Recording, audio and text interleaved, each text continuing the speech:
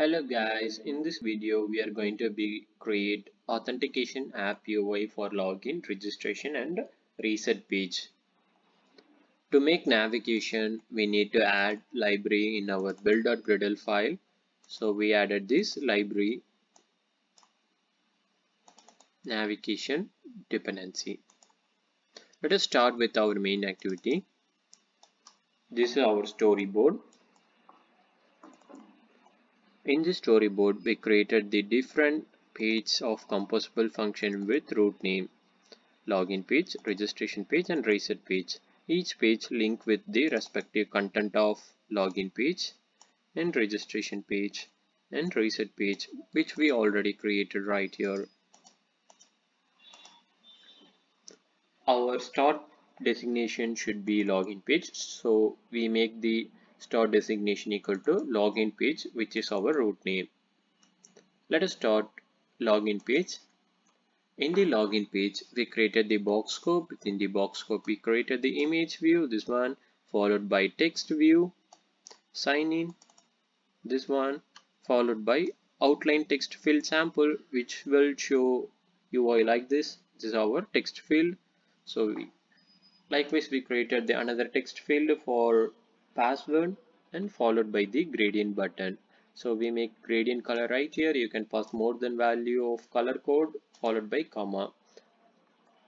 So this is our gradient button, and we created this text button of create an account.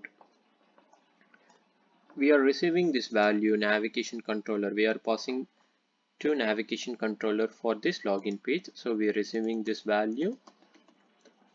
So when user click this create an account button, we need to navigate another page.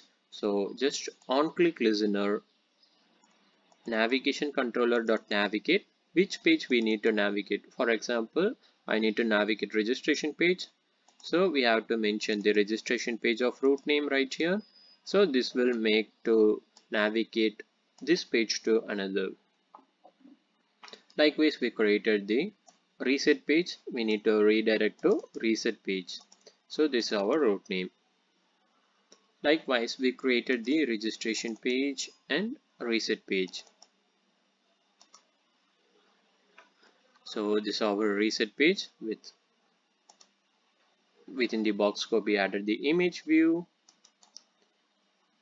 and text view, reset password and followed by the reset email ID. This compose function with outline text field. So we make some custom shape with top end and bottom start 12 dB. The label should be enter registration email. And finally, we created some IME action next. So it's better to use done. So this will make you tick mark right here. So this should be type of email. So we created the keyboard type should be email. You can also change the color of the border color. So we make some color scheme of primary color in this project. You can choose your own. When user click the done button, the keyboard should be closed. So this is all about the authentication app UI. If you want to more information about this, you can refer boltuyx.com. Thank you guys.